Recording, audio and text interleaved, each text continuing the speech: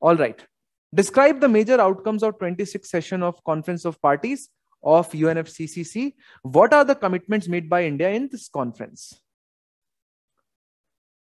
Sir? Yeah. Sir, can we write about the earthquake swarms which occurred in Maharashtra last year? Yeah. But these were very small swarms generated due to a particular reservoir, which is called Koina Varna. Yeah. Yeah. So these were not the earthquakes which are they are not hazards. They are a cause of concern, but they have never led to. They are not going to lead to any loss of life and property because of their very low intensity, and also because they are not being created due to the fault mechanism. They are being created because there is an area which is containing a lot of water, because of which the crust is being it is being suppressed, and so it is leading to a deformation in the local area, which is then resulting into the earthquake, which is very different from an earthquake which struck Bhuj or the earthquake which struck Nepal in 2015 because of the faulting mechanism, because of the plate tectonics. Okay, sir. You're talking about the Koina Varna Dam and the earthquakes in the surrounding areas, right? Yeah. Yeah. Okay. So describe the major outcomes of the. So who will decode the question as to what is the main demand of the question? Sir, so basically this question would require us to say what kind of conclusions or what kind of conclusions they came with. Perfect. So leave the intro for some time. If we talk about the body part, as soon as your introduction ends, how would you start the body part? What would be the heading of your body part? So major outcomes of major outcomes. Perfect. So major outcomes you will write about. And then the commitments made by India. Yeah, what India said they would do. So commitments of India. So you can see that the question in this part, this year particularly, have been very straightforward. So it's not very difficult to decode them. Okay. So who can tell me the major outcomes of Glasgow UNFCCC? One of them is, of course, Green Grid Initiative, which we discussed in the first question. That was a major outcome. One outcome was a phase down of the coal. Perfect. So one was phase down of the coal, then another phase out of fossil fuel, and then so target was set to restrict the global warming. But Abhishek, methane was not agreed by all the parties. So for example, India is not party to methane agreement. It is being pushed by developed countries which do not have. Yeah, Vinayak, go on. So, target was set to restrict the global warming up to 1.5 degrees Celsius. So Vinayak, let me interrupt you over here because I want you to write a very well structured answer. So there is, let me give you another example, and with that I will try to communicate an idea of writing a structured answer. So in GS paper 2, there is a topic which says issues related to federal structure of India. So when it comes to federal, and let's say the question is, enumerate the issues which India's federation is facing. Very straightforward question.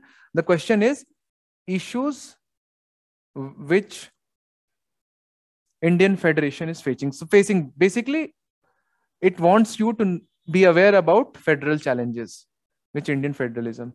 So you will write this as a heading. Now, Vinayak, what you are saying in your answers, although I appreciate that you are participating, but at the same time, I want you to write good answers. So what are the issues which Indian federalism is facing? Stanzin, just wait for a second.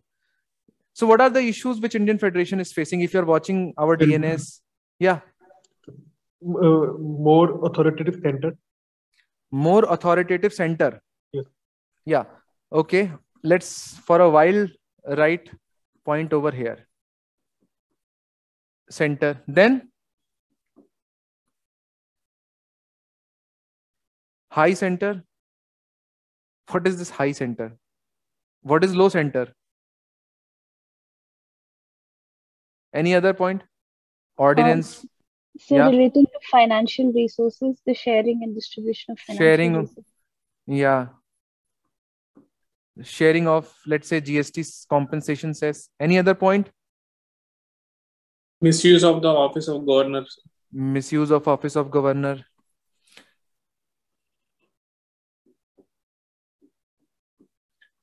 Let's limit ourselves 3 points, although there are a lot of other points as well. Let's say you're answering this question and you're writing points in this manner. Would this look better? Or first,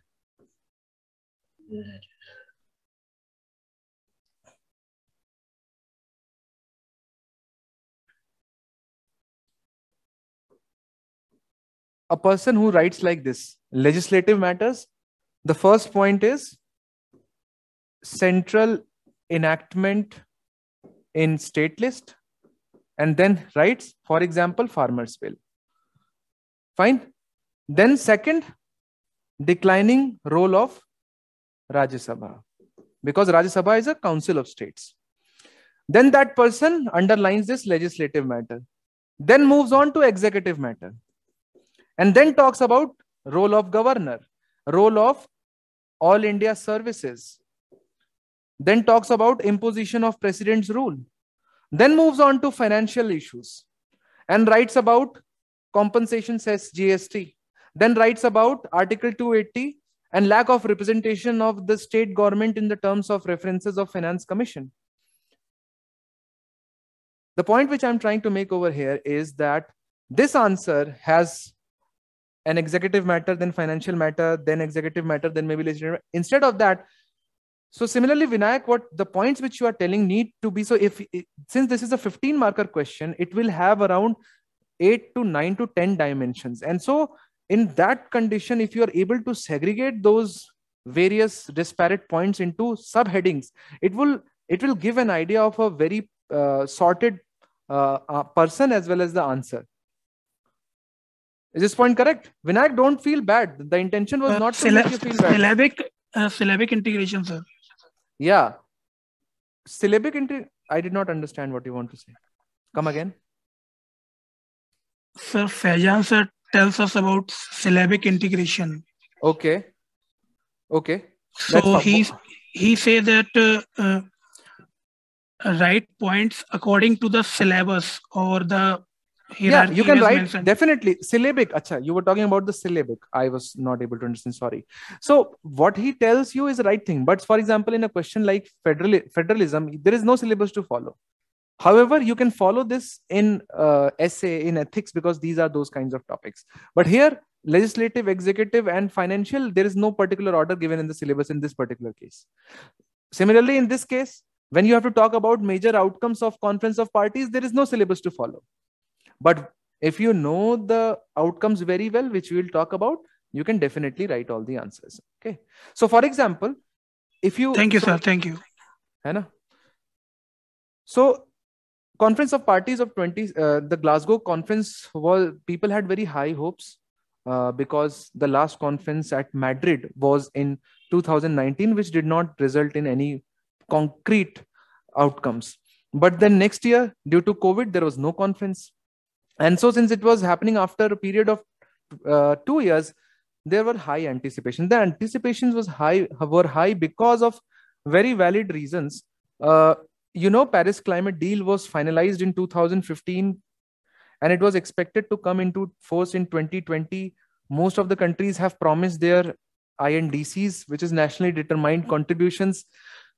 When you read the Paris climate deal, there are various mechanisms to counter climate change. So one of them is known as mitigation. What is mitigation? It is gradually reducing the amount of greenhouse gases being emitted into the atmosphere. Then Paris climate deal also talks about adaptation. What is it? realizing the fact very well that significant climate change and global warming has already taken place. There is nothing we can do about it. And so we need to change our mechanisms, our lifestyles, our production methods in such a way so that they are not challenged or troubled because of climate change. So, for example, when you face increasing drought due to global warming, you resort to drought-prone varieties of crops. That is called adaptation.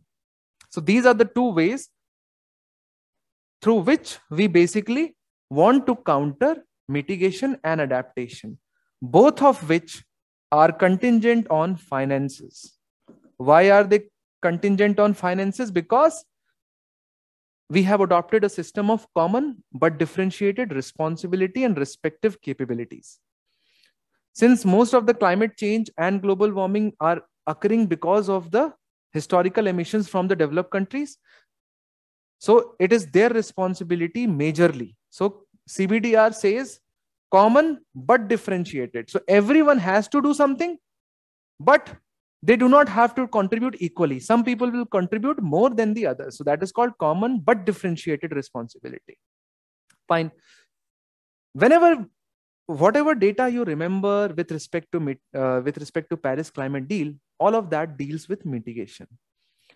For example, when we say that Paris Climate Deal, under the Paris Climate Deal, countries have committed themselves to keep the temperature rise below 2 degrees Celsius and take efforts for less than 1.5 degree global warming, that is not adaptation, that is mitigation. So this is a basic flaw in Paris Climate Deal, that since beginning it has focused more on mitigation and less on adaptation. So the only numerical target which you recall belongs to mitigation. And there is no such numerical target given to adaptation. When it comes to mitigation, there are other problems also. For example, so the first Article 6 of the Paris Climate Deal talks about market and non-market mechanisms of carbon credit trading. And that is a discussion in itself. If you guys have access to QIP classes, you go and watch my third GSI QIP current affairs class, where for 1 hour I have discussed carbon market and what are the problems with the carbon market. So basically carbon market is that one country has some carbon credit and they want to trade it with other country because that country is not able to meet the target. So they will have to buy those carbon credits from other countries which have excess. So for example, India is taking more efforts than it should take in order to counter climate change. And so India has, let me explain it to you very quickly. So for example, let's say this country A had committed under Paris Climate Deal that by 2020, they are going to reduce the carbon emission by this much. So this is a reduction. So let's say this is what they committed. So that right now they are at this level, they are going to reduce it by this much. This was their commitment of a country A. On the other hand, there was a country B which had committed that they will not be able to make pace with A, but they are going to reduce by this much. 4 years down the line, when 2020 actually came, A was able to reduce much more than needed. So they had promised only this much reduction, but they were actually able to achieve this much reduction. So the extra reduction from the commitment becomes your carbon credit. And this country promised very less, but in fact increased its emissions because they did not take proper actions to counter climate change. And so now what they have to show at the end of 2020 under Paris Climate Deal is this much reduction. So they have to do an accounting exercise for this much. So this country is approached. They say that please give us this extra carbon credit, which you have earned, and in return we will pay you. And this is very beneficial because the country which is taking extra, doing extra, will be financially paid for the actions which they are taking. So more and more countries would be encouraged to do more and more than what they had promised. This is called carbon market. So this is called carbon credits, but how is it going to be exchanged? There is no rule about that, because there is no market which exists right now. So for example, if you have share market, there is a SEBI to regulate it. Similarly, this is going to be a new market which will be created at a global level. So you need a global entity to regulate this market, like WTO and IMF, like UN.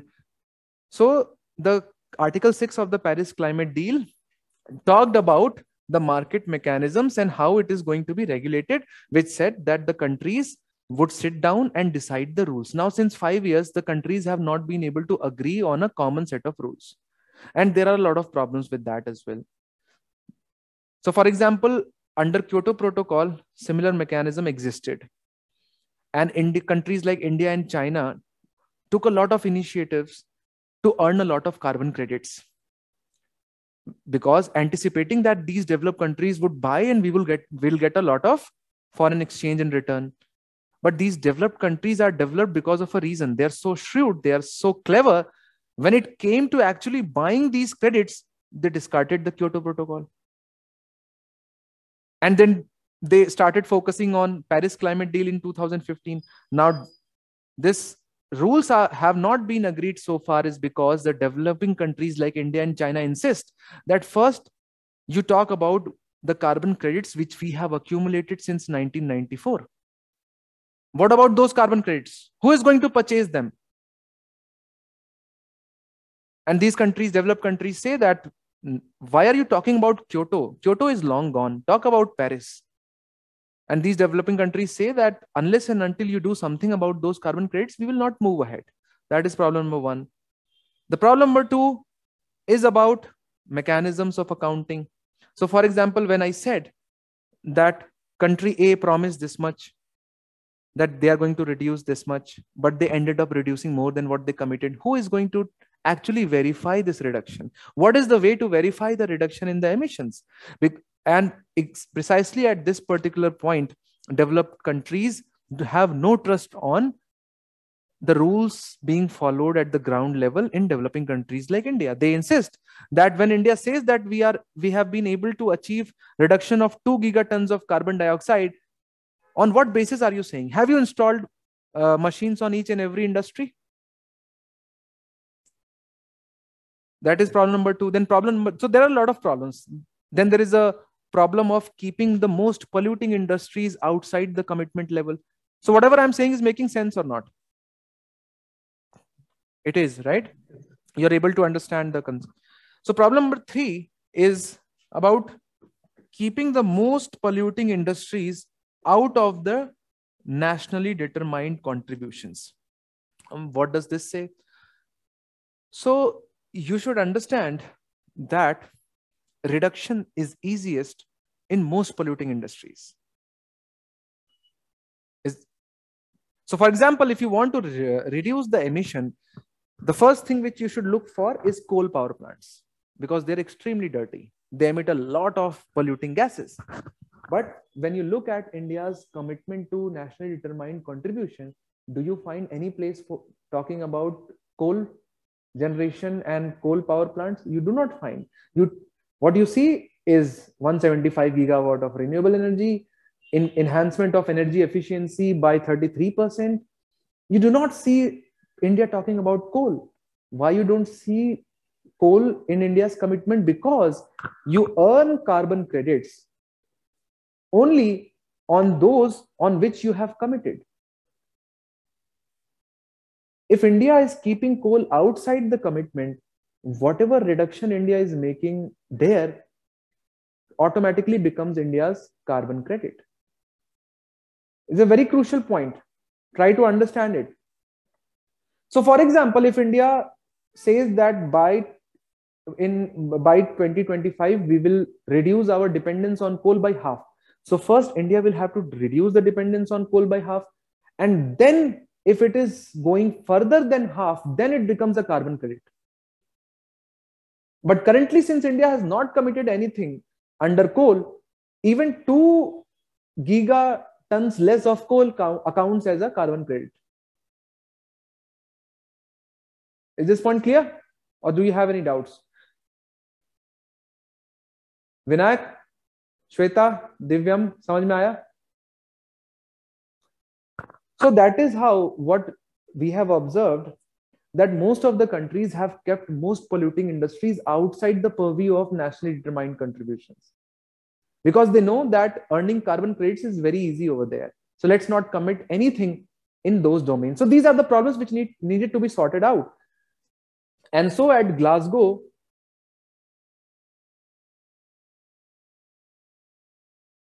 only one thing related to mitigation was sorted out majorly, was the migration of old credits to show first commitment.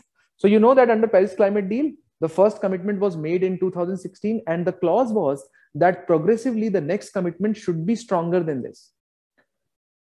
And this was because we have learned a strong lesson in Kyoto, where the global community felt that whenever you impose something from outside, countries do not abide by that.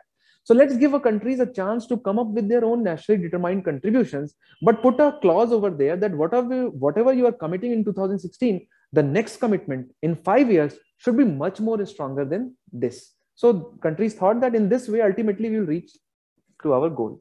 So and we know that we have understood that the countries were demanding the migration of Kyoto to the Paris Climate Deal. So developed countries said, they agreed that migration, we will allow the migration, we will agree to the migration only as long as it is being used to show the commitment of the first achievement, first commitment. You cannot use it to show your second commitment, which will be applicable in 2026. So if a country is submitting its data for 2021, they can purchase it from country like India and they can show it.